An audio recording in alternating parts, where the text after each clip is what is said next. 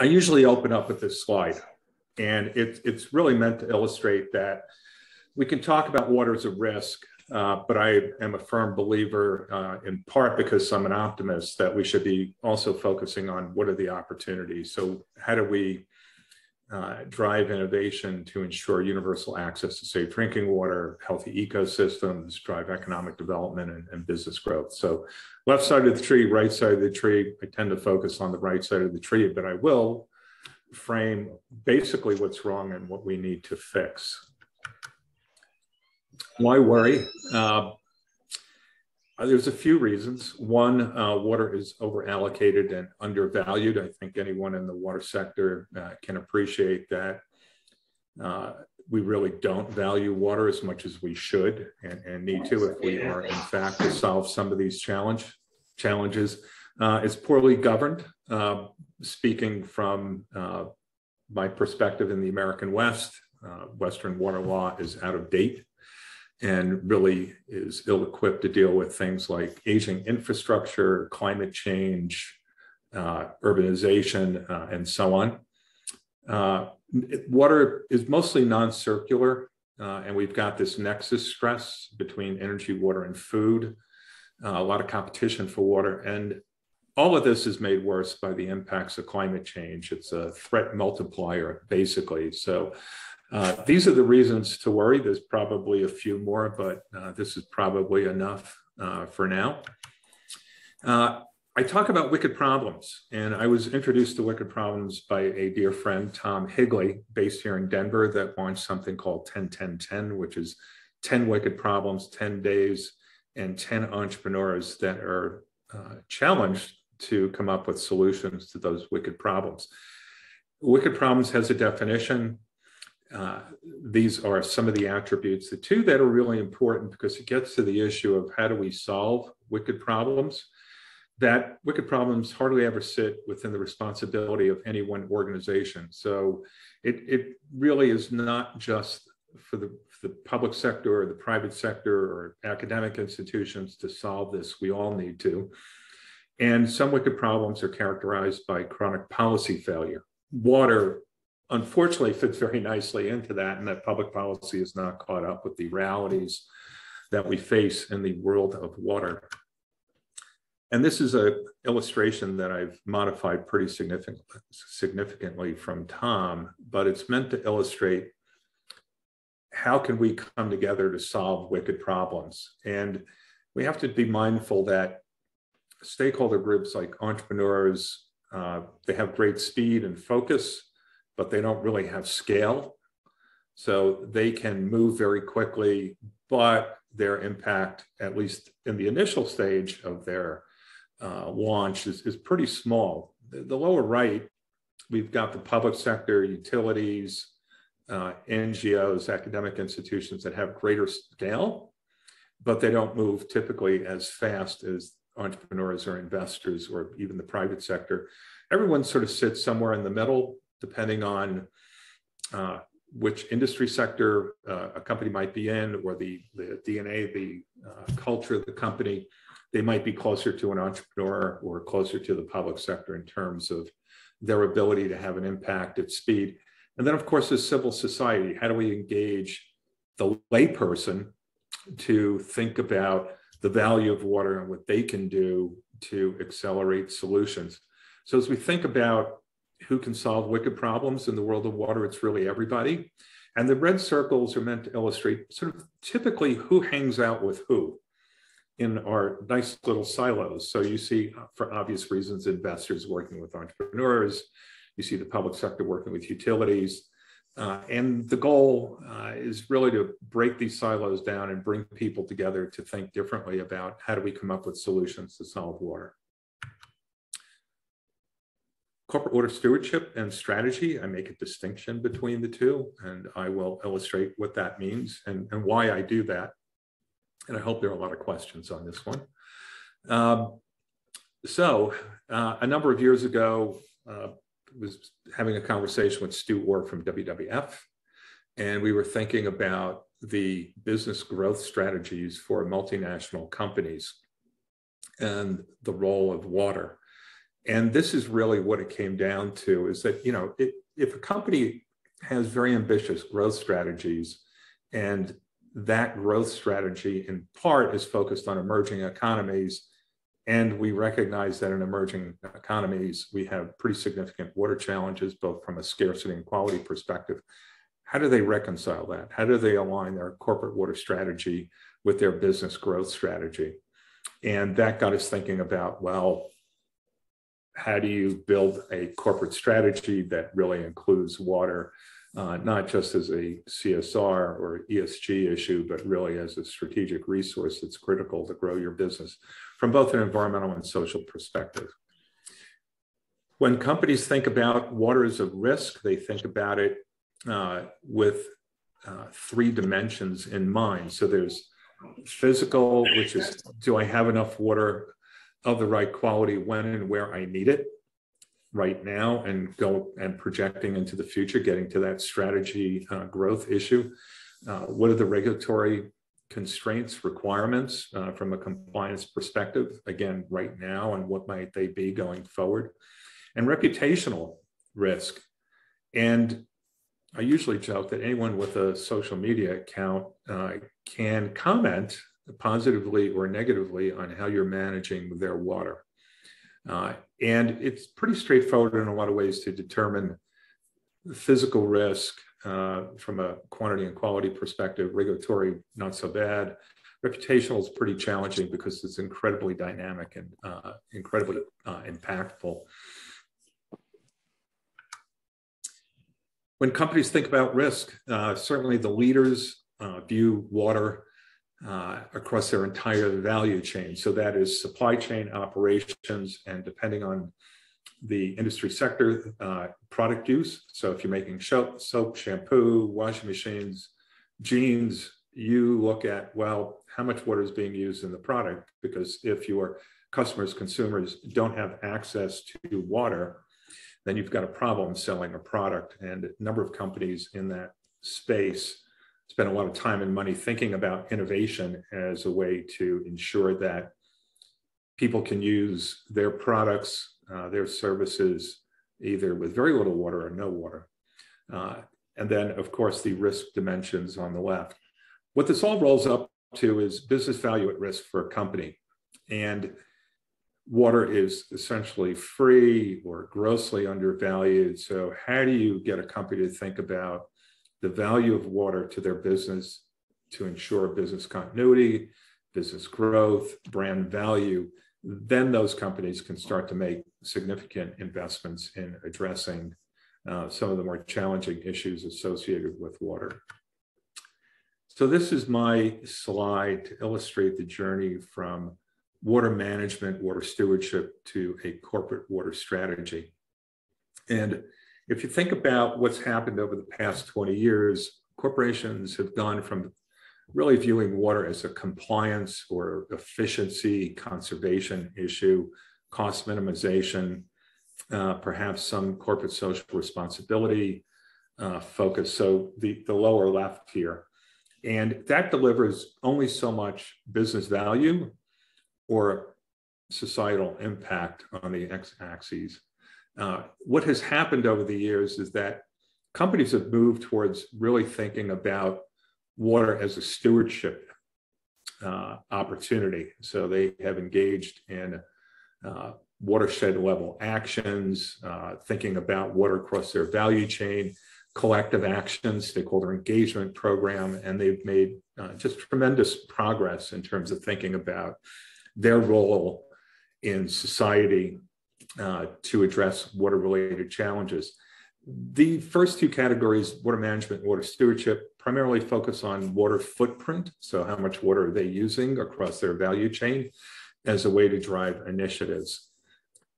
What I push is the right side of this, a water strategy, which encompasses some broader moving parts for a corporation. It includes footprint, volumetric calculations of how much a company is using, but also a handprint and thanks to a good friend of mine who introduced me to the concept of handprint as it relates to carbon. But that's essentially thinking about what is the role of the company to deliver solutions beyond its footprint. And it goes back to the previous illustration, which is multinationals have big footprint, scale, and can act with speed. So thinking about what they do best and leveraging that to solve water is incredibly powerful. So these companies that sit in this upper right make significant investments in innovation, not just technology, but business models, public policy innovation, and partnerships. And they also engage in really much more investment in their agricultural supply chain, education, advocacy, and again, policy. So there's a few examples of companies that sort of sit up in the upper right here that are really doing some interesting things, and that creates a lot of value for them and for all of us. Initiatives and trends. Water positive, you see more and more companies engaging in strategies that include this message of being positive, not just from a water footprint perspective, that volumetric piece, but also positive in the sense of what can they contribute to solving water-related challenges. There is the Water Resilience Coalition under the UN Global Compact, led by the CEO Water Mandate. And this is very much a CEO-led initiative, commitments to reducing water stress by 2050. And they've got a number of initiatives under that. And I encourage you to take a look. There are a number of iconic brands that sit in this coalition. Just a few examples of companies that have a water positive strategy and narrative, PepsiCo being one of them, and I'll talk about them a little bit later. Google has the same. Facebook, currently known as Meta, they're interesting. They have a net positive message, but they have a volumetric set of goals, and they have non-volumetric goals that they've established to, again, leverage who they are in the world and have a positive impact. And also BP, one of the rare ones in the oil and gas sector.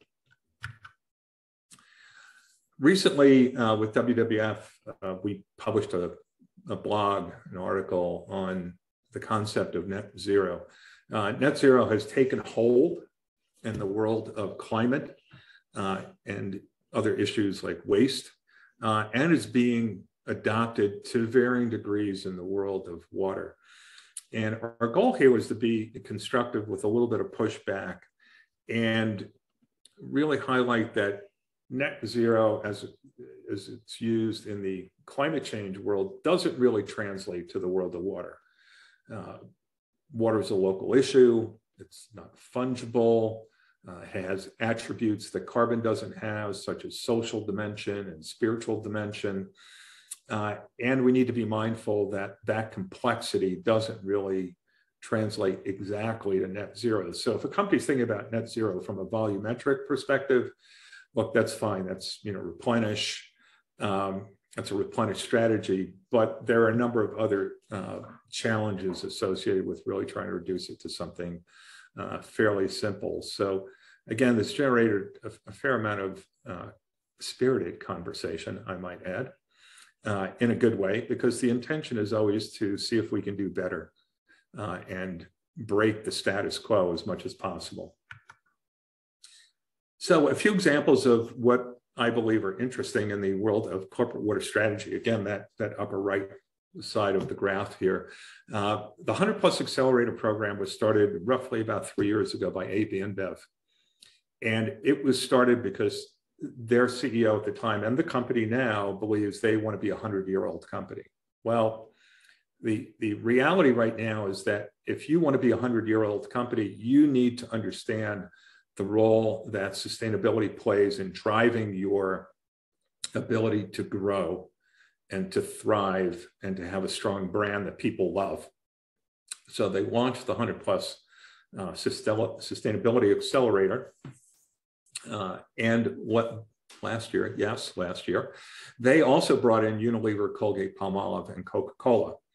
So suddenly they have amplified their impact, getting to that handprint thinking and mindset that they would bring in other multinationals to identify innovative technology companies in various categories, including sustainable agriculture, climate change, water, packaging, innovation, and a few other categories, and then help those companies by investing in them directly, funding pilots and mentoring them and helping them scale beyond the startup stage. To me, this is really one of the more interesting, innovative ways that multinationals can engage in driving innovation. Again, going back to that who solves wicked problem, these are multinationals now engaging with startups, entrepreneurs, and investors in coming up with solutions, and also working with the public sector and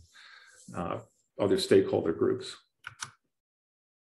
This one's interesting. Microsoft, for any of the folks here that track what's going on in the world of climate change, a while ago they launched their $1 billion climate innovation fund.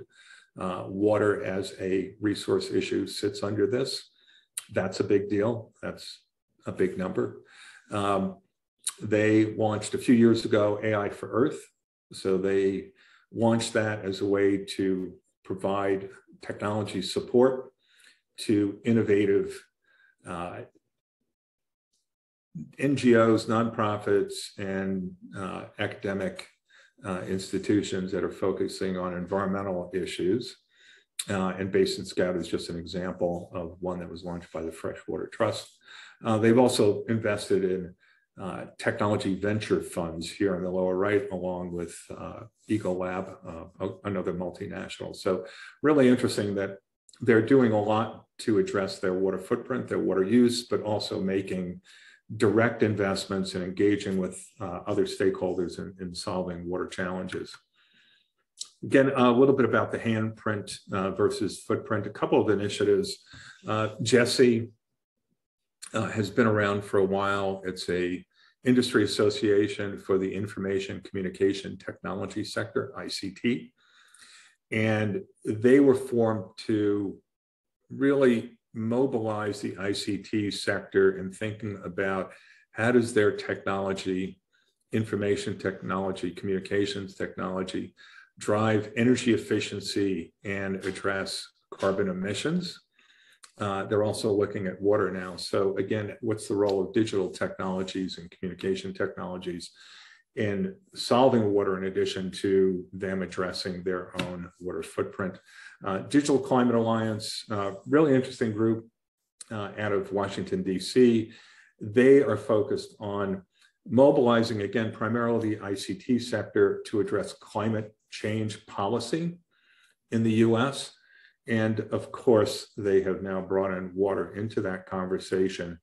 And again, really an interesting way to bring multinationals, technology companies, startups into the dialogue around public policy innovation to have a bigger impact beyond their footprint. Healthy watersheds. I talk a little bit about this as it relates to the Colorado River Basin.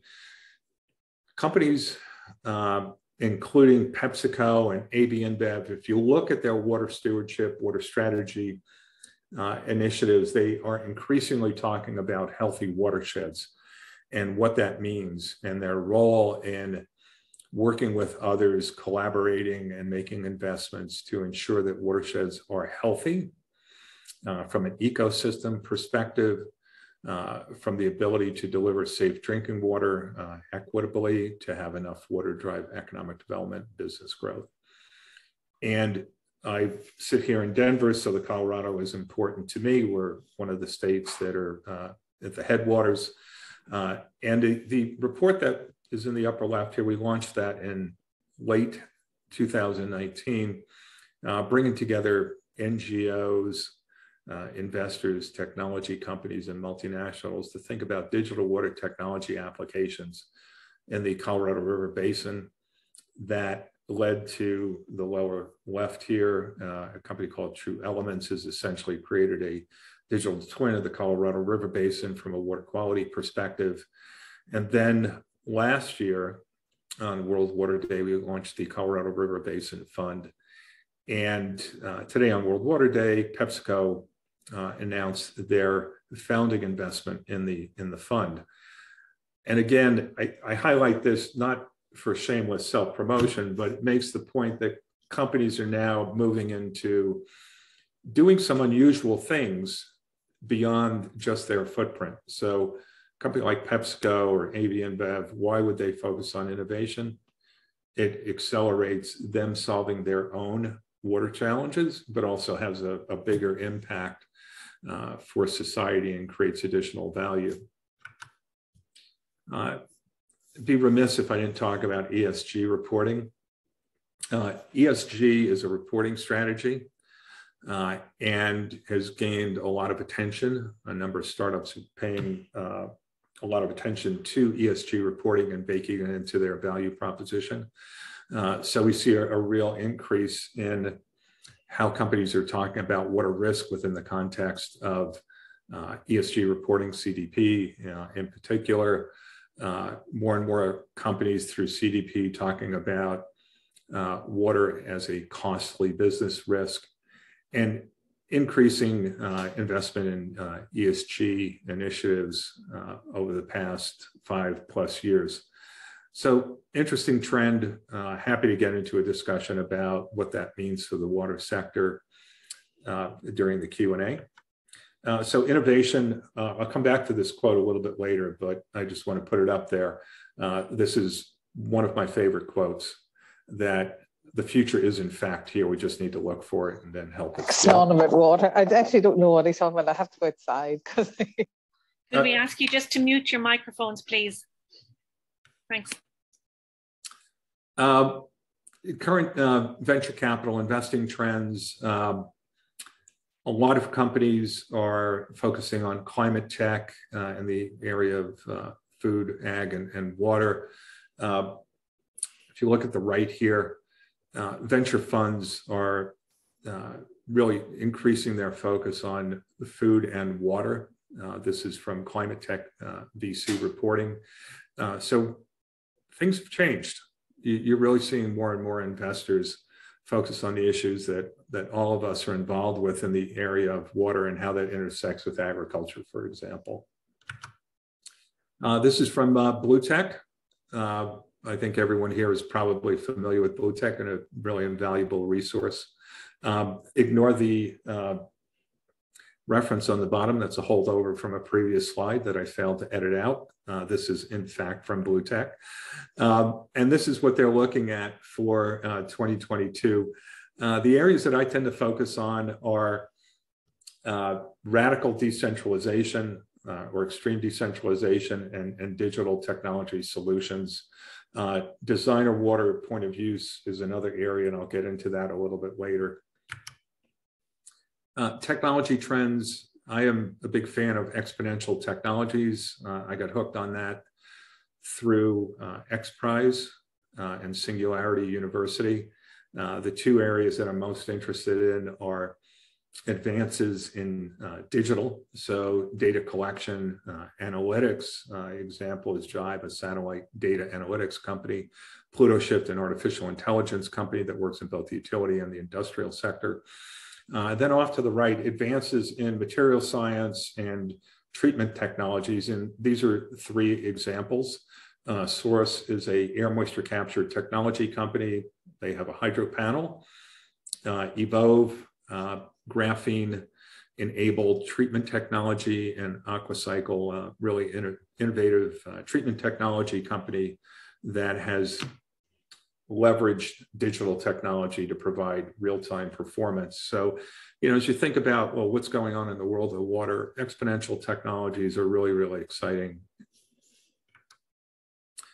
Okay, watershed, smart homes, hydration, and extreme decentralization. That's certainly a mouthful. I'll touch on just a few things that I find to be interesting, and again, hopefully triggers a little bit of Q&A. Watershed health, as I mentioned, a number of companies are increasingly focused on watersheds as a way to think about how they can address water scarcity, water quality, impacts of climate change, equitable access. Really what we're seeing is that NGOs like WWF and Nature Conservancy working with multinationals to address resiliency, sustainability at the watershed scale. So as a unit of action, it's really incredibly appropriate. Some technology companies that sit in the watershed space, digital technology companies. So from a modeling perspective, a couple of companies up here on the left, climate and flood technology companies in the bottom here, storm sensor, obviously stormwater management, leveraging digital technology, cloud to street using satellite data, and then monitoring. I mentioned Jibe using satellite data, True Elements, company based here in the US. Full disclosure, I'm an advisor to them. They've accessed publicly available water quality data to provide real-time water quality information, actionable information, and predictive analytics. And then FredSense, another real-time water quality monitoring technology company. Smart water homes. Well, we've seen smart energy homes, and water has its time right now in terms of companies that are delivering technology solutions, digital technology, and also treatment technology to address water conservation, water reuse, real-time water quantity and quality monitoring. And again, just a sampling of companies that are out there right now that are doing some really interesting things. So slowly, we're moving more and more towards the smart water home. There is an initiative, the 50-liter home Alliance, that is really doing some very cool things in terms of mobilizing different stakeholder groups to drive vastly improved water use in the home on the demand side of the equation, but also democratize access to data. So giving you as a consumer, homeowner, information on water quantity and quality.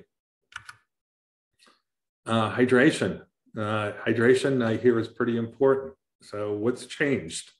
We're seeing water companies move into water kiosks, and these are just a couple of examples: Flow Water and In-Stream Water. Coincidentally, they're both based here in Denver. I often say that the water fountain is dead, killed by the pandemic, for better or for worse. So how does the consumer, regardless of where they're located, get safe drinking water that is personalized for them, whether it's carbonated, still water, flavored water, whatever it may be? A couple of companies in the middle here. SodaStream was acquired by PepsiCo a number of years ago. Bevy, a startup company that delivers carbonated flavored water, again, in different venues. Roshan, a startup that was acquired, pod-based system for your home. And Rebo, a IoT smart bottle that will remind you how much water you're not drinking on a routine basis, which is pretty clever. So really interesting space. And I bring it up because all of these companies have digital enablement to varying degrees, but again, giving you that personal hydration choice. Extreme decentralization, really interesting sector. We're moving to having other choices besides centralized systems. So localized water treatment, as illustrated by Organica. Hydroloop for the home gives you the ability to use water more than once, which is important in places like the American West that is undergoing aridification, and again, sourced with their hydro panels that provides off-grid access to safe drinking water.